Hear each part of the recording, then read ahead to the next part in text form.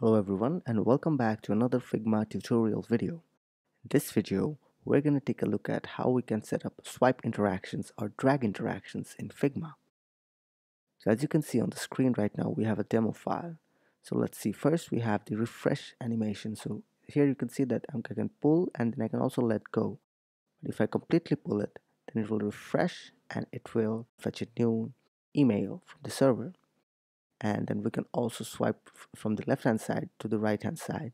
We can either favorite it clicking over here, or we can cancel and the action gets cancelled, or we can simply add a favorite mark over here. The same way we can also have the delete interaction, so we can either cancel. If we delete it, then the email gets deleted. So without any further ado, let's take a look how we can get this done. Hello everyone, I'm Fahim Kamal, UI UX designer for Essential Web Apps. We regularly upload videos on WordPress, Figma, website and social media strategies, and web design and development topics. If you find your videos to be helpful and informative, then please consider subscribing to our channel and hit the bell icon for new video notifications. If you like this video, please hit the like icon and the share button. We also have both free and paid courses on Figma, as well as some other courses that are free, so please check the description box for the links of the courses. Without any further ado, let's get started. Alright, so here we have our demo file, and here we also have the practice resources. So we will provide all these files for you in the description. Now let's get started. So first thing that we want to do is we want to start with a frame. So I want to select a frame and we're going to go for the Android small, because that is what the different resources are designed for. Now let's get started with just creating the phone interface first. So we're going to bring in the top toolbar and we're going to align it top and left, and then we're also going to bring in this different tabs pages, and we're going to align it left as well and top with the right. So now that both these things are in, so we're going to select them and we're going to set them fixed position while scrolling, because these are not going to be moving around when we scroll. Now next thing that we want is one of these emails. So I have this one email that I have made into a component, and this has several different variants of it. So first, let's just make a few duplicate copies of it. So we'll select all of the instances and we're gonna turn off the favorite button for them, and we're gonna leave them all at red. So these are previous emails, and now we're simply just going to frame all of them. So let's just quickly frame them.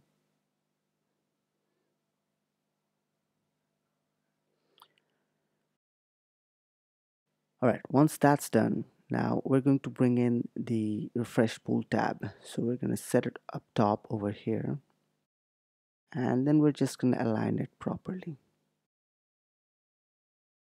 All right, so once that's done, we're going to set the opacity of it to 0. So here in the layers tab, you can either click 0 or you can simply double press 0 on your keyboard.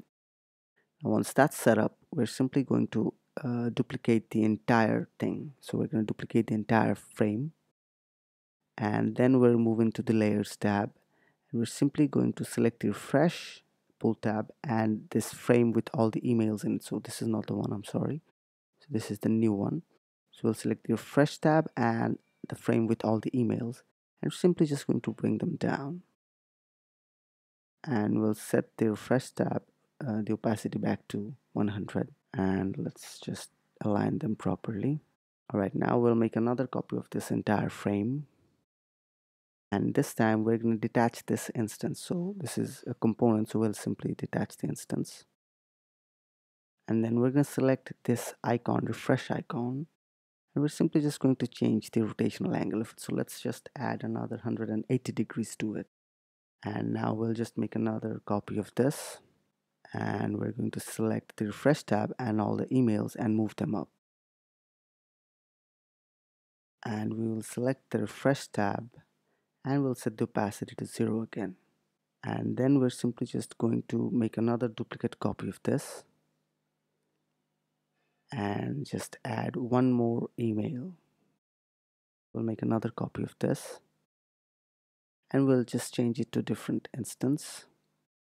So let's just make it the instance 10. So this is the social media instance, and we'll select all the other emails and we'll just move them down. And once that's done, we're just going to select the top one and we're just going to set it to unread. So if you can see the difference, the unread one is a little whiter and the red one's a little offset. Alright, so now that we have everything set up, now we just have to set up the interactions. So let's go into the prototypes tab. So on the first frame over here, we're going to select this frame with all the emails. And from that frame, we're going to go into the next frame. And the interaction will be on drag. Smart anime is in, and that's all right. Okay, now the next one, we want to select the entire frame, and from that entire frame we want to have an interaction to the next frame with the interaction set to after delay. So this should be automatic, so this one's after delay. So let's give it around 100 milliseconds. Smart anime, and this one should be ease in and out. On the next frame we want another interaction, so we're going to select the entire frame and add an interaction to it. So we'll move from here to the next frame, and this will be also after delay. Around 100 milliseconds should do fine. And this one should be ease out, and 20 milliseconds, that's fine. And from the fourth frame we want to move into the next frame automatically as well, so this one will be after delay as well. And this one should be, let's give it around 400 milliseconds. And this one should be ease in, and I think that's about right. And only one more thing, so we're going to select the Android small 4th frame, and here we have that refresh tab, so we're going to set the opacity to 0 again. So we'll move into the designs tab and we'll just set the opacity to 0. Alright, done. So now let's just start from here and see our prototype. Alright, so now let's try and refresh it. So you can see I can pull it down and I can also let it go. So if I let it go, the action gets cancelled. And if I keep pulling it down and I completely pull it, you can also see that that refresh action works and it moves up. And then we have the new social media email. So far so good. Now let's move into the next part. So we'll just make another duplicate copy of this one. So this time we're going to take a look at the drag interaction of favoriting it. So let's see how we can favorite it. So we'll move into the assets tab and we'll have the favorites tab over here. So we'll bring it on top of here and just leave it here. And we'll just make sure it aligns properly. And then what we want to do is for the first frame, we want it out of the frame, so we'll move it left. If you guys take a look, if I select the entire frame and turn off the clip content settings, you can see that this is still inside my frame, just not visible. So that is exactly how we want it. So let's just put it completely out of the. Next, we want to make another duplicate copy of this one. So we'll make an entire duplication. And here, so we need to make sure it's in the same frame as the emails. So for the next frame, we'll move into and we'll just select the favorite slide in as well as the first email. So we'll select both of them, and this time we're just going to move the email out of the frame. And then we'll just make another duplicate copy from here. And once again, we'll select the favorite slide in and the top email. And this time we're going to move them back in. And once we have it in, we're just going to turn on the favorites icon from over here. And with that being done, that's all we need to do. So we'll move into the prototypes tab and select the first frame. So we're going to select only the top email, and from that top email we're going to drag an interaction to the right hand side frame, and this will be on drag and smart anime and ease in, so everything's fine. And from here we want to set two different sorts of interactions. So first we have the favorite icon, so we're only going to select the icon, and from that icon I'm going to create a on tap interaction. So this will be on tap, move to that one, and this one should be ease out.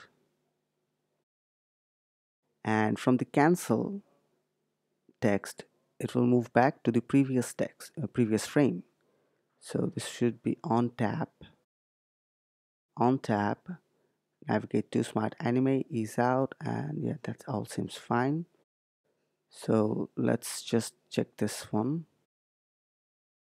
And so we're gonna slide from left to right, and you can see that this works fine. And if I pull it all the way, then I can either cancel, or I can just pull it right and then click on this star icon, and this adds the favorites icon.